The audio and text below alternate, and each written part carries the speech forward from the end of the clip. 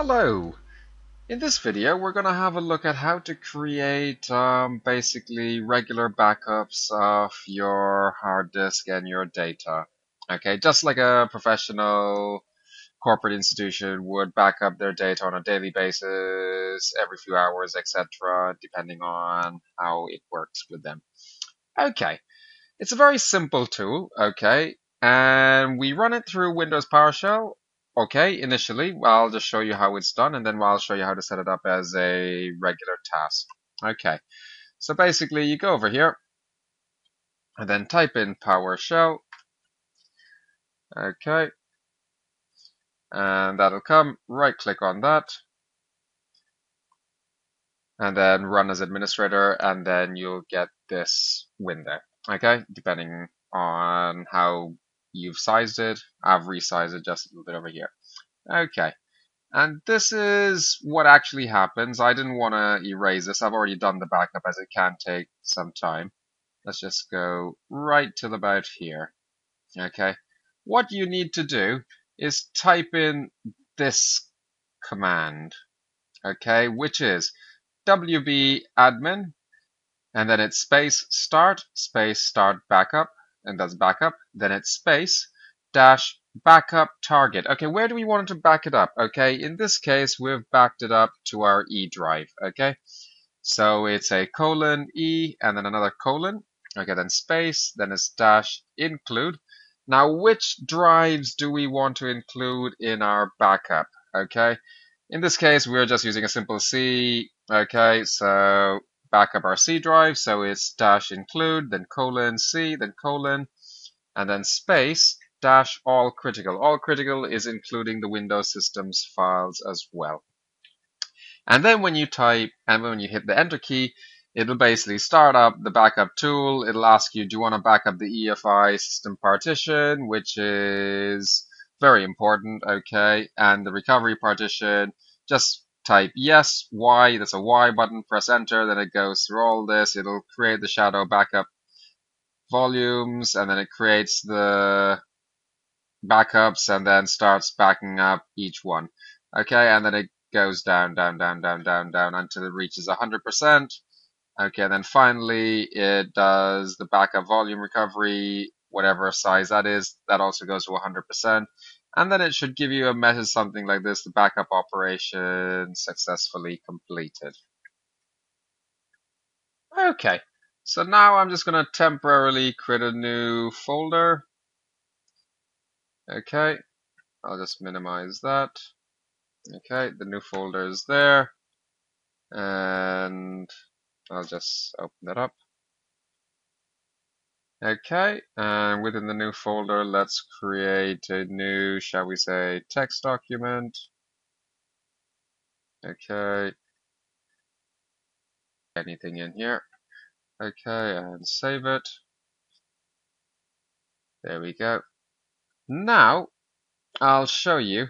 If we run the same command again, okay, it will do a backup, but it's only an incremental backup. So it doesn't copy the entire everything again. It only checks what's different and backs up what's different. Okay, so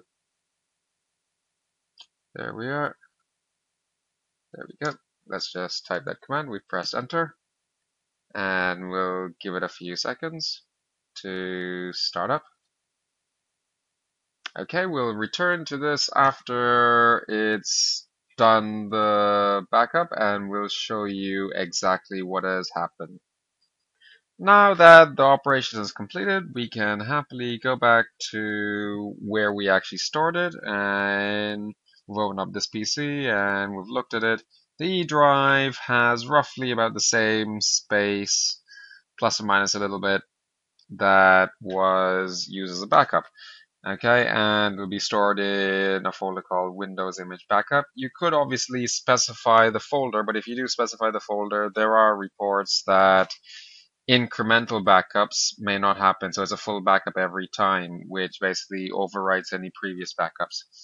Okay, you would need permission to access these folders. Okay, I have clicked already and given permission, that's why you can see them. The backup is basically like this. You'll have the disk backups and then you'll have any extra information with them. Okay. Okay.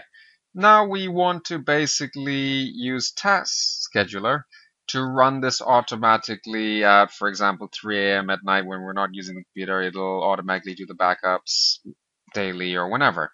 Okay. Basically, how do we get there? We click on there and then Task and then Scheduler.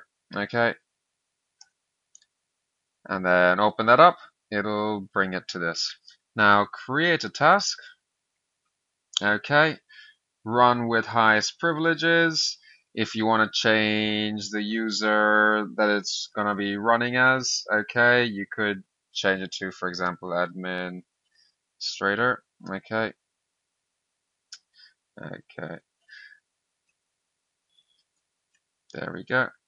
There we go. And it finds it. Click as that. Okay, it's up to you, or you could have just left it as the original one. Now, actions. Okay. Basically, we're creating, run it as a program, start program, browse.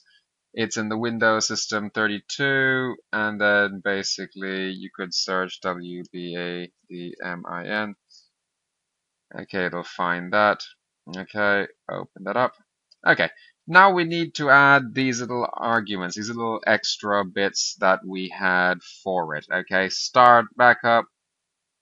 Okay, so we need to click all these, start, backup, and then basically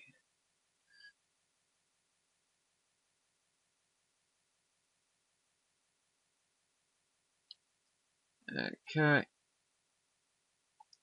paste. Okay, let's see if we have it, start backup. Let's just get rid of this extra thing. So, as you can see, it's literally the same as what we had. Okay, wbadmin, and then it's the rest of that. Okay, alright, let's just make sure. Okay, then click OK. Okay, task name.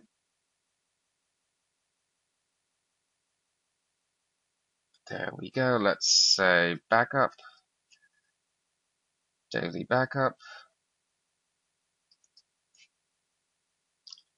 backup. Okay. Okay, click no. Okay, on a schedule, let's say, for example, daily. Alright, and let's say it starts today at 1:28. Okay, that should give us time. And every day it runs. Okay, enabled. Okay, and there we go. We now have created this task. Okay, now what we've done is we've gone to basically look at our task. Okay, how do we get there? Let's start off in the beginning. It's like this. Okay, and then we went down to daily backup. Okay, double clicked on that. Okay, and you can see the task is currently running. Okay. Some issues that you might find, okay, in our instance, we actually had to change the settings a little bit by enabling the user name and password, and we'll just show you how it might be. If, for example, you are connected to a domain, okay, and you click run whether user is logged in or not, you would then need to give the username and password to ensure that it's stored. Okay. Once that is set up, it should run automatically every day at a certain time. Okay, that's specified. If you need to run it at any time, you just click run and it does the backup for you. And it'll take roughly about the same amount of time that we showed in PowerShell, which in our case was probably about 5, 10, 15 minutes, something like that. Okay, hopefully this helped. Our next video should show you how to restore from the backups. Thank you for watching.